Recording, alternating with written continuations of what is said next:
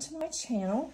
Today I have an unboxing that I wanted to share with you. I've actually already taken this out of the box because these are so stiff that I wanted them to be out for a little bit before I actually try to film them.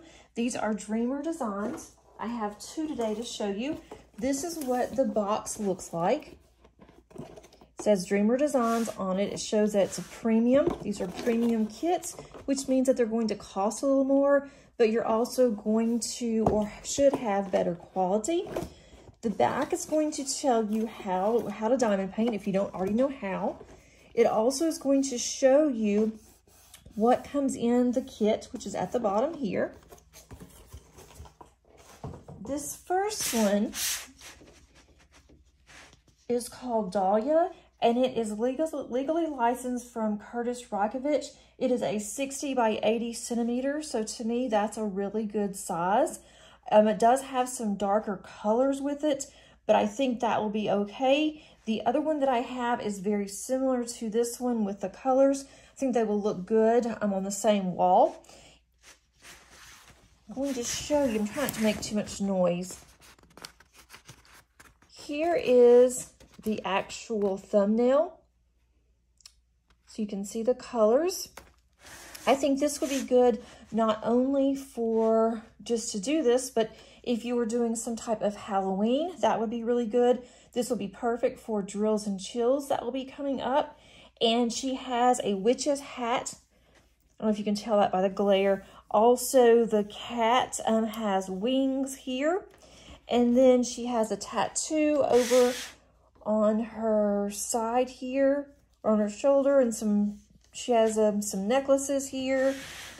You can also see the cat's tail at the bottom. The cat has the same emblem that she does, or very similar to it. There's a lot of color blocking if you look over on this side, so that shouldn't take too long to do. And I've already looked at the sticky test.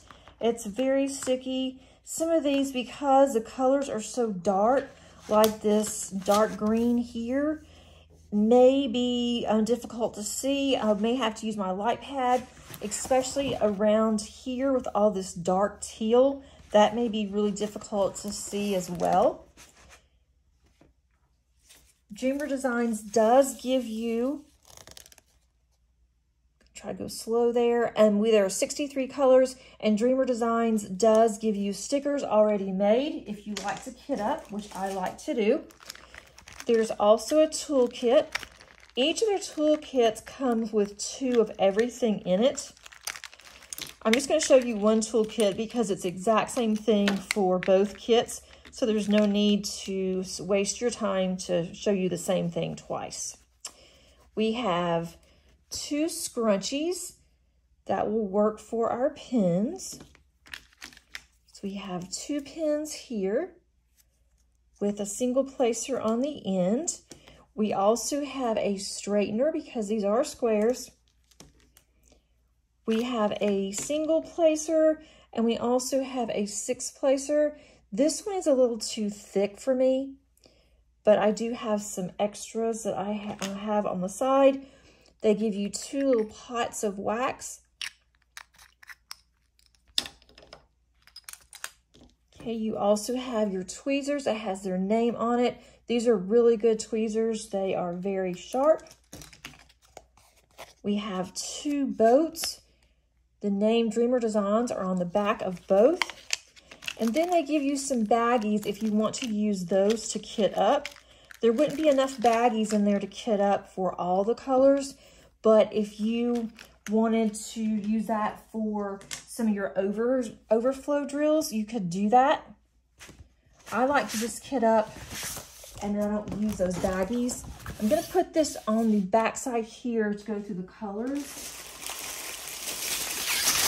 Try not to make too much noise here. Just going to go through these slowly so you can see how pretty that they are.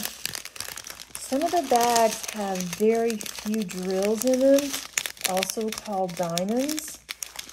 But just at first glance, I don't see any issues with any of these. They look really good. Of course, I won't be able to tell until I kit up.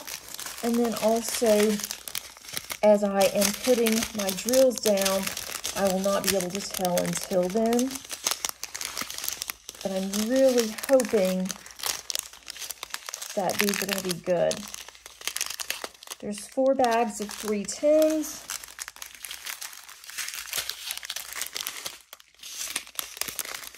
Some really pretty pinks in here, a variety of pinks. And that's really in both of the kits that I have from them that I'm going to show you. I don't know when I'm going to get to kitting either one of these up or even doing them. I have several others that I need to do before I do this. I've pretty much gone through events for the year, and unless a new event comes up, I've already designated which kits I'm going to use for events for different months. And if you're not sure of what events are coming up, I will post on the eye my last Whip and Chat, and it actually has a link that you can go to for the spreadsheet. And another creator does do that spreadsheet for everybody, which is very nice and very helpful. I'm sure that takes a lot of time. And here are the ABs. These are Aurora Borealis, and these are just more shiny. They have more of a shimmer than the others, but they also make the ones around them shine more as well. I really like this white. Okay, I'm going to put this up, and then I will get the other one out and show you what that one looks like. Give me just a second. Don't go anywhere. Okay, here is the second one. This one's called Daydreamer, and it is of a mermaid. This one is also legally licensed from Curtis Rakovich, and it is a 60 by 80, so the same size. And as you can tell, several of the same colors are going to be in this kit that was in the other kit. There are 68 colors on this one. There's a schematic the same on both sides. It is scalloped. I don't think I mentioned that on the last one, that it is scalloped to where you're not going to have any raveling. And it also has sewn holes at the top that's going to help prevent raveling on your canvas. And nothing is worse than that. I've actually had a canvas, not from this company, but from another company, where it started raveling really bad. And I did finish it, but it looks awful because it has raggedy edges. So anyway, this one is very pretty as well. I really like her eyes. They look a little different. I'm a little nervous about the lips. They just look kind of funny on the rendering, but I hope that they will be okay once I do start to put drills down. She has quite a bit of hair. She also has, it looks like there is a bow in her hair. And then if you look down at the bottom here, you can see her fishtail. And it does say paint with passion. This one is just as sticky as the other one. But I kind of wanted to show you how it looks together. There is a lot of the darker colors again in here. I don't think that's going to really be a problem, but again, I won't know until I start working on it. I'm going to flip this over so we can look at the drills. I hope you don't hear my dog whining. It's nasty here, and she's having a fit to go out. So hopefully she'll be okay until I finish. Okay, I put all the drills in here just so I would know where they are. Okay. Pull these out. I try to make as less noise as I can with this plastic, but it is so much crinkling. Okay, this one again has a schematic. It's really nice because it is on sticker paper. Here's some of the ABs on this one. Again, some of these are very similar to the last kit. It's just fun. I just have to remember to keep these separate, which I do. Dreamer Designs does say Dreamer Designs on here. Does not tell you what kit that it's for. But I always mark it in either put them in an envelope. I have these big manila envelopes, or I will put them in large freezer bags, and I will label them, and that way I know exactly where all my drills go. There has to be some kind of trick. I'm sure it's not that difficult, but I have the hardest time once I take something out of a box, doesn't matter what it is, I have a hard time putting it back in. And my kids are the same way. My husband can fit things back in that looks just as good as when it came from the factory or the distributor, but I just don't have that talent. Sometimes I'm lucky I can get it back into the box, and these are very good boxes, so I definitely keep my canvases in the boxes. Unfortunately, I just can't get the drills back in there. And I've been doing this for a long time. I would unbox before I had a channel just to make sure that I had everything and I had what I ordered and all the drills were there. I did an inventory of my drills.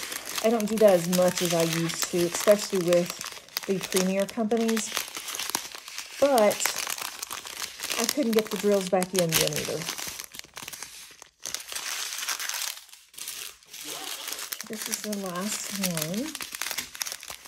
I may have already shown you these. I don't think so. That's a really pretty green, like a celery, but there's not very many in there.